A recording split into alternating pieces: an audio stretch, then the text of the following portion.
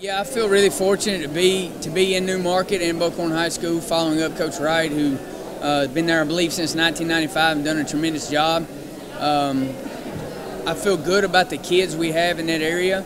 Excited about going forward. You know, it's a school that's growing.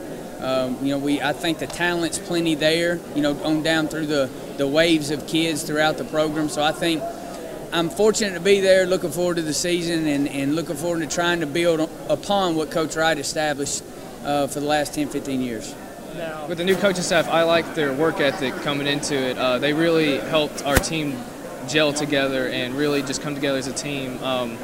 Yes, we know we only have 2 returning starters, but they really helped us come together and just grind it out. This year we have just a few players coming back that had significant playing time last year.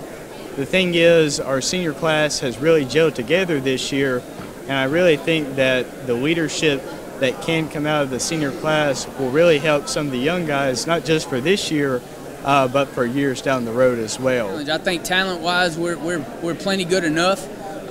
One of our biggest and probably the most glaring obstacle I see in front of us right now is inexperience. We've got probably 3 or 4 guys coming back that had significant playing time. Not that I have any doubt the guys we have going forward can get it done. It's just going to be a matter of them going out there and doing it and gaining confidence in themselves that they can. Because right now a lot of them just haven't had the opportunity to prove themselves going forward. But we feel good about what we are.